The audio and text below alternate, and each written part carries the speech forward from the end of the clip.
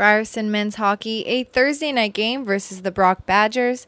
A busload of fans came out to support the Rams, and of course, Eggy was there to lead the pack. Ryerson looking for their 4th win in 5 games. Louis Georges in the net for the Rams. First period, the action taking place at both ends of the rink.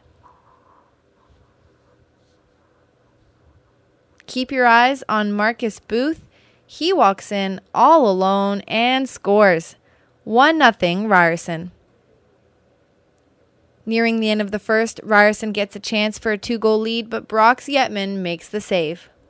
Second period, Ryerson attacking early, but Brock attacks back, looking for that tying goal. They keep Louis Georges very busy, but just can't get it in. He makes some spectacular saves in the second.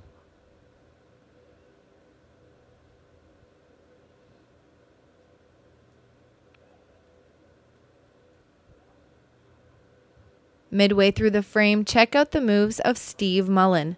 He maintains the puck. No one can touch him. He beats George and ties it up at 1. Gets the Badgers on the board. Third period, Ryerson trailing by 1 with an early Brock goal. But at exactly 6 minutes in, Josh McNair gets his 4th of the season and makes it an even game.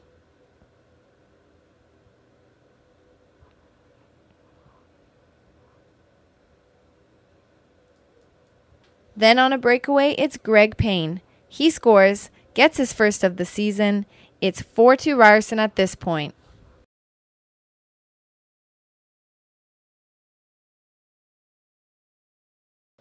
Take another look. The puck just squeaks through Yetman. Ryerson would get one more, and with a 3-goal cushion, George has every reason to smile as the Rams make it a 5-2 final. Ryerson, coming off a 2-game road trip, gets its 4th win in 5 games.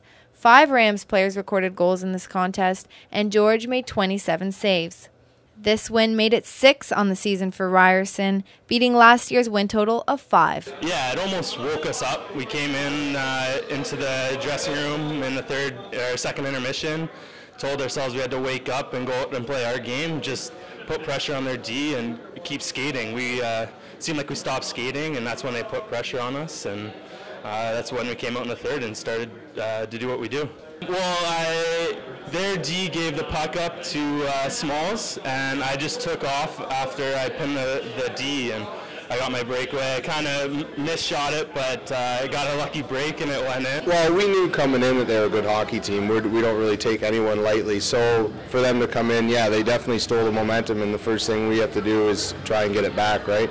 And luckily we got a nice pass and a goal and moved on from there. That was huge, and for me, I was sitting in the box, so to watch that go down was absolutely something else. You know, there were 2 good hockey teams playing out there, and I thought it was end-to-end action. No one team was dominating, but then I thought you were right, they seemed to get hungrier, put us back on our heels a little bit. Maybe we weren't skating as well as we should have, especially early in the third. But then I felt, you know, we're a determined team. It seems we're over the hurdle that even if we get down, we still feel we got an opportunity to win, and they showed it tonight with 4 unanswered goals. It would be so much better if we were close to campus, because I think most people agree when they see a university hockey game for the first time, they can't believe how good the hockey is.